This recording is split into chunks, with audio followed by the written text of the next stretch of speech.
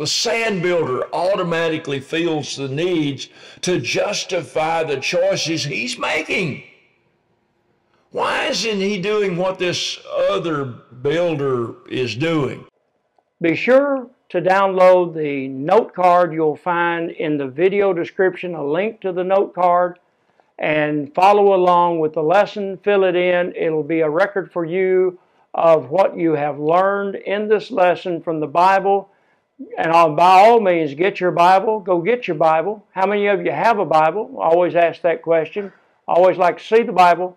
So get your Bible, follow along, and if you like this sermon, ring the bell.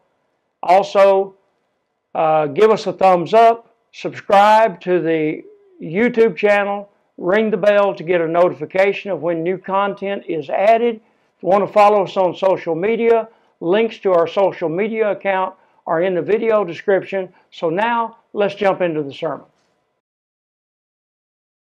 I have to make a confession. Sometimes preaching is discouraging.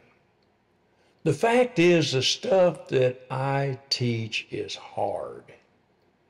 It takes commitment. It takes discipline. And most of the time, it's unnatural to the way humans are. It just isn't the way most of us are wired. So sometimes preaching feels like it's an uphill battle. All this stuff about building our lives on the rock can sometimes seem a little overwhelming. Who really wants to do this? Sometimes I wish this job was easier. So I thought today I would take a different approach. I wanted to give an easy message. So I have my Bible open to Matthew chapter 7. If you have your Bible for this lesson, and I hope you do, how many of you have your Bibles? Hold your Bibles up. Let's see your Bibles. Matthew chapter 7. When you get to Matthew chapter 7, turn, if you will, to verse 24. Matthew 7, verse 24. Everyone then who hears these words of mine and does them will be like a wise man who built his house on the rock. And the rain fell, the floods came, the winds blew and beat on the house, but it did not fall because it had been founded on the rock. Everyone who hears these words of mine and does not do them will be like a foolish man who built his house on the sand. And the rain fell, the floods came, the winds blew and beat against that house, and it fell, and great was the fall of it. Many of the times we look at this passage and we focus on the difficult lessons of building on the rock. Today, I would rather take the path of least resistance and talk about what it is, what it takes to build our lives on the sand as we look at 5 steps to build your life on sand. Let's notice this, if you will. First of all, read God's Word. Now, I think it's interesting that Jesus does not say the guy who builds on the sand never hears his words. Rather, in Matthew chapter 7 and verse 26, he says, everyone who hears these words of mine, notice that. He talked about those who did hear his words. Of course, if you don't even hear the words of Jesus, your life is going to be built on sand. But an even better way to do this is to listen to Jesus, go to church, listen to sermons, participate in Bible class.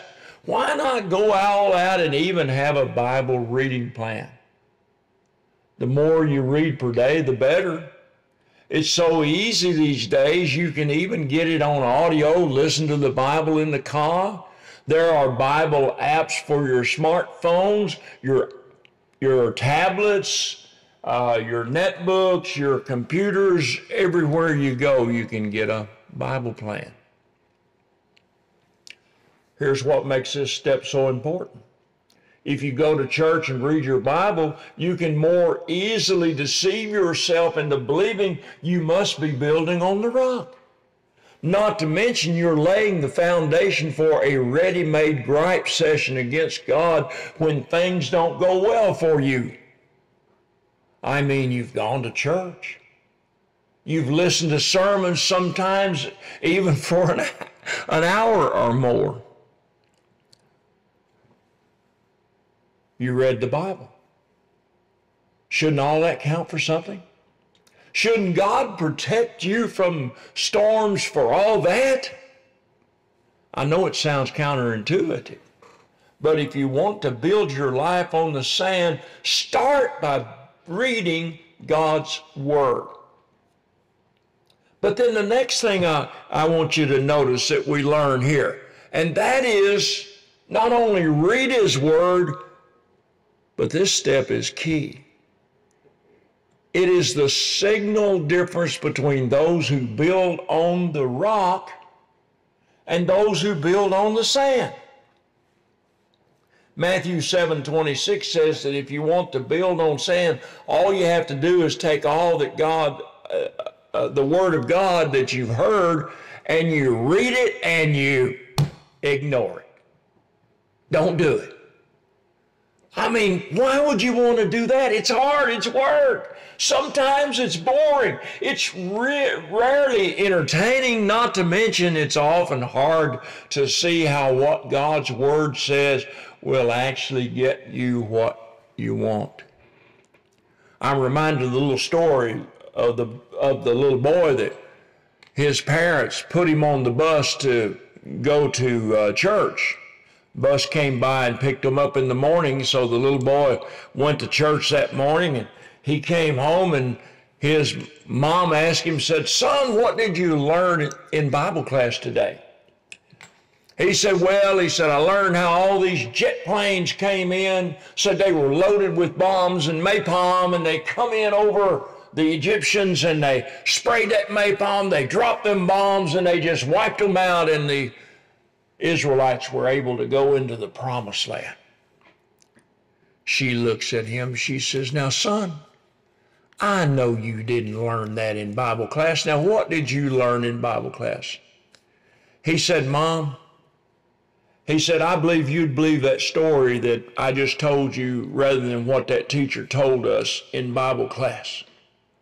Said, "Well, I wouldn't even believe that stuff that we're taught in Bible class." And that's the way a lot of people look at the Bible. It's so incredible, it's so amazing, some of the stories. How could that be so? So there's no entertainment about that. So why not have the jets fly over, the F-18s and the Harrier jets, and have them fly over and drop the bombs? That'd be more interesting than what we read about in the Bible. So let me give you some practical examples of how to make this work. God's Word says to seek God's kingdom and His righteousness first, Matthew 6:33. But why do that? There's so many other things that seem more important. Obviously, what we need to do is make sure our financial house is established first. Make sure your secular education is set. Your college education is established. Your career future is made certain. Of course, that takes a lot of work. So then you need to make sure that all your recreation and entertainment is provided. And obviously, after all that, you need time to unwind. So who has time for God's Word? Just ignore it. God's Word says to forgive those who ask for forgiveness, Luke chapter 17, verse 3 and 4. But why do that? If you forgive them, you might have to be friends with them still. If you forgive them, you no longer have the momentary pleasure of nursing your grudges. You're no longer able to feel spiritually superior by holding their sin against them. Obviously, holding their sin over their head allows you to have a sense of power over them. So let's just ignore that part of God's word. God's word says if someone sins against you, you should go talk to them about it alone. Matthew chapter 18 and verse 15 said if your brother sins against you, go tell him his fault between you and him alone. If he listens to you, you have gained your brother. But why do that? That's no fun at all. I mean, if you do that, you don't get to feel the joy of sharing a juicy tidbit of gossip with someone else. And there's no way for you to prove to others that you are better by showing how awful someone else is. Not to mention, if you go talk to them alone and they repent, you have to forgive them. And they'll get away with it. It feels so much better to punish them for what they did than talk to them. So let's just ignore that part of God's word. And then number 3 in the 5 steps to build your life on the sand. Here it is. Justify how you're living. I know this isn't specifically mentioned in Matthew chapter 7, verse 24 through 27, but I know it had to happen. I mean, these two different builders see each other building these houses. And as the one does the hard work of building on the rock, the sand builder automatically feels the needs to justify the choices he's making. Why isn't he doing what this other builder is doing? There are all kinds of great justifications. Let me share a few with you. Nobody else is doing what that rock builder's doing. No one else is being meticulous about where he's laying that cornerstone like this builder is, this rock builder. Surely God doesn't really expect that from me. Or it's close enough for government work. You ever heard that one? If you were in the military, I'm sure you heard it. Or that's just not natural. You see, normal people, they don't behave like that. I think God just wants me to be happy. And I can see living like that in some situations, but some people say, well, my situation is different. Or that's just too hard. That's just too much work to make sure my cornerstone is set on a solid rock foundation. People will think I'm weird. If I act like that, people will take advantage of me. I like the Bible and all, but let's not be too extreme with it. You know, the justification doesn't even have to be all that good. Just as long as it salves your conscience for ignoring some part of God's word. Justify how you are living. And then if that's not enough, then when the storms come, just blame God when things go wrong. Again, I know this particular step is not blatantly stated in Matthew chapter 7 and verse 24, but who controls the weather? I mean, Jesus was able to stop the storms, wasn't he? And when God talked to Job, he admitted he controls the storehouses of snow and hail. He is the father of rain and cleft the channel of torrents of rain. And the way of the thunderbolt. Notice Job 38 verse 22. He says, have you entered the storehouses of snow, or have you seen the storehouses of the hail, which I, God speaking, have reserved for the time of trouble, for the day of battle and war? What is the way to the place where the light is distributed, or where the east wind is scattered upon the earth? Who has cleft a channel for the torrents of rain and a way for the thunderbolt, to bring rain on a land where no man is, on the deserts in which there is no man, to satisfy the waste and desolate land, and to make the ground sprout with grass. Has the rain a father, or has begotten the drops of dew, or who has begotten the drops of dew? From whose womb did ice come forth? Or who has given birth to the frost of heaven? The waters become hard like stone, and the face of the deep is frozen. You see, my building, we'd say, was doing just fine until these storms came.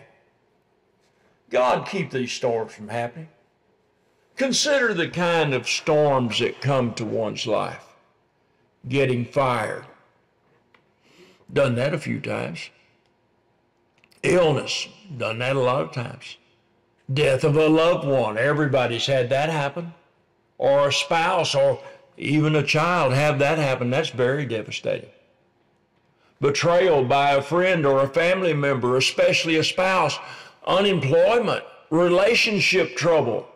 Or if you play the stock market crash. Acts of nature that destroy homes or property, and the list could go on. So this is important. Don't miss this step. If you decide that the problem is you didn't prepare for the storms, that just naturally happens in life. And by building on the rock, you might change the way you build. As long as you keep blaming God for allowing the storms, you'll be able to successfully build on the sand. So why worry about all that trouble building on the rock when you can just blame God when the storms come? But then building on the rock, watch this, will let you watch your life crumble. In Matthew chapter 7 and verse 24, the rain fell, the floods came, the winds blew and beat against that house. And notice this, when the storm came, it fell, and great was the fall of it. The sand builder's house falls. The storms have eaten away at the sandy foundation, and for a time both houses looked stable. For a time, both seemed livable. In fact, for a time, the sandy foundation seemed better. It was easier, more natural. It seemed to be working just as well, but as the repeated rains came, the water started to eat away, erode away at the sand. Of course, at first, that didn't even seem so bad. A little extra work, and you could get that sand back in place. In fact, you could even, heard the term sandbag the foundation, get a little extra protection. But then another storm and another. Then a major storm hit. The foundation washed away. The house fell. Here's the problem. When do you most need a good house? Right smack in the middle of a storm. Here's the thing. The sandy foundation doesn't cause your problems when life is sunny. It causes your problems right when you most need a house. The sandy foundation will fail right when you most need a foundation. And that causes a problem. If life is sunny, hearing about a sandy foundation doesn't faze us at all. It seems like it must apply to someone else, but I assure you, eventually this is the final step of building on sand, watching your life crumble. So there's the 5 steps. Read God's word. Ignore God's word. Justify how you live. Blame God when things go wrong, and then watch your life crumble to pieces. Doesn't that sound like a plan? Now, I have to tell you, I feel a lot better. That was a whole lot easier sermon to preach, lesson to teach, than it was to just tell people what they should do, and do something that seems so unnatural to them. The path of least resistance is just so much easier to travel down and preach about. Of course, some of you are saying, you don't want to see your life crumble. Well, if that's the case, then all I can say is you might as well not only come to church and read your Bible, but actually do what he says, no matter how difficult in the moment or even how counterintuitive or unnatural it seems. And if your sandy foundation has washed out and your life is crumbling. Here's the great thing about our rock. It's not too late. You can start building on him and he will bring you through. Yes, it will be stormy. Yes, it might be painful. But in the end, you will be held up by his strength. And I know building on the rock is not always easy, but it's simple. Read his word and do what he says no matter what. Building on the rock starts with these steps. It starts with the question that the Philippian jailer asked in Acts chapter 16 and verse 30, and that was, what must I do to be saved? You see, in order to be saved, the gospel must be heard. Like in Acts chapter 8 and verse 15, the parable of the good soils, are those who, hearing the word, what do? They hold it fast in an honest and good heart, and they bear fruit with patience. We learn in Acts chapter 8 and verse 32, Jesus said, you will know the truth, and the truth will set you free. You hear the gospel to learn the truth. But then the gospel must be believed. Jesus said, I told you that you would die in your sins, for unless you believe that I am he, you will die in your sins. John says in John chapter 20 and verse 30, Jesus did many other signs in the presence of his disciples, which are not written in this book, but these are written so that you may believe that Jesus is the Christ, the Son of God, and that by believing you may have life in his name. The Philippian jailer was told the first step in his salvation was to believe in the Lord Jesus. You will be saved, you and your household. And then sins must be repented of. We learned that in Luke 13, 3 and 5, Jesus said, I tell you, no, unless you repent, you'll all likewise perish. We see the Philippian jailer practicing, showing repentance by taking them the same hour of the night and washing their stripes and immediately being baptized. We'll come to here in a minute.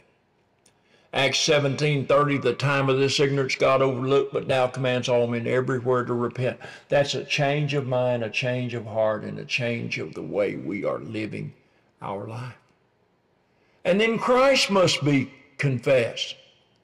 Matthew chapter 10, verse 32, therefore whoever confesses me before men, he says, him will I confess before my Father who is in heaven, but whoever denies me before men, him will I also deny before my Father who is in heaven. We find in Romans chapter 10 and verse 10, for with the heart man believes to righteousness, with the mouth confession is made unto salvation. Then there must be baptism by immersion. Acts 22, verse 16, Saul was told, arise and be baptized, wash away your sins, calling on the name of the Lord. Colossians chapter 2, verse 12, we learn that it's a burial, having been buried with him in baptism, in which you were also raised with him through faith in the powerful working of God who raised him from the dead. And you who were dead in your trespasses and the uncircumcision of your flesh, God made alive together with him, having forgiven us all trespasses. And we learn that baptism, which corresponds to this, now saves you, not as a removal of the dirt from the body, but as an appeal to God for a good conscience through the resurrection of Jesus Christ. 1 Peter 3:21. And there must be Christian growth and faithfulness unto death. 1 Peter chapter 2 and verse 2. We learn that we must be like newborn babes and desire the sincere milk of the word that we may grow thereby. We learn in Acts chapter 11 and verse 23 that when Paul came and saw the grace of God, he was glad, and he exhorted them all to remain faithful to the Lord with steadfast purpose. And then we learn in 2 Peter chapter 1 and verse 3 that his divine power has granted to us all things that pertain to life and godliness through the knowledge of him who called us to his own grace, glory, and excellence, by which he has granted to us his precious and very great promises, so that through them you may become partakers of the divine nature, having escaped from the corruption that is in the world because of sinful desire. And then he says, watch this, verse 5. For this very reason, make your every effort to supplement your faith with virtue, virtue with knowledge, knowledge with self-control, self-control with steadfastness, steadfastness with godliness, godliness with brotherly kindness, and brotherly kindness with love. For if these qualities are yours and are increasing, they keep you from being ineffective or unfruitful in the knowledge of our Lord Jesus Christ. For whoever lacks these qualities is so nearsighted that he is blind, having forgotten that he was cleansed from his former sins. Therefore, brothers, be all the more diligent to confirm your calling and election, for if you practice these qualities, you will never fall. For in this way, there will be richly provided for you an entrance into the eternal kingdom of our Lord and Savior, Jesus Christ. In 2 Peter chapter 3 and verse 18, we're to grow in the grace and knowledge of our Lord and Savior, Jesus Christ. To him be glory both now and to the day of eternity. Amen. And in Revelation 2:10, do not fear any of those things which you're about to suffer.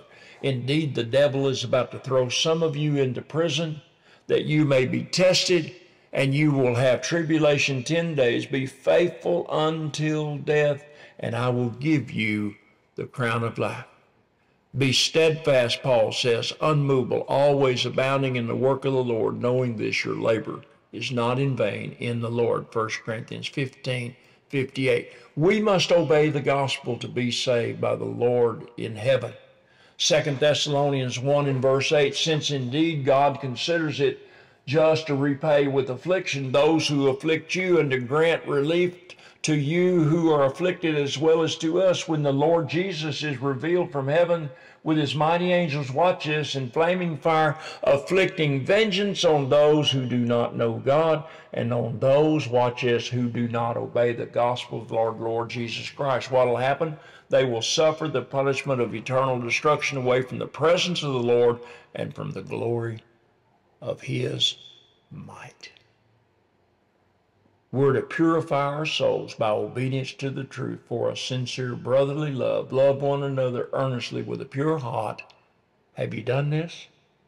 We're saved by God's truth, not by our feelings. We're told in Matthew chapter 7 and verse 13 to enter by the narrow gate, for the gate is wide and the way is easy that leads to destruction, and those who enter by it are many. For the gate is narrow and the way is hard that leads to life, and those who find it are few. Now, thanks for joining us here on YouTube. Be sure to download the note card that goes along with this lesson. We also have the archives on rumble.com. Our username there is SPH Church. Join us if you're in the area Sunday morning for Bible study 9:35, Sunday morning worship service 10:45. Our pre-evening worship service is at 4 p.m. Wednesday evening Bible study 6:30 p.m. Come join us in person or watch us online, and be sure to download the note card that is a part of all these lessons in the description below.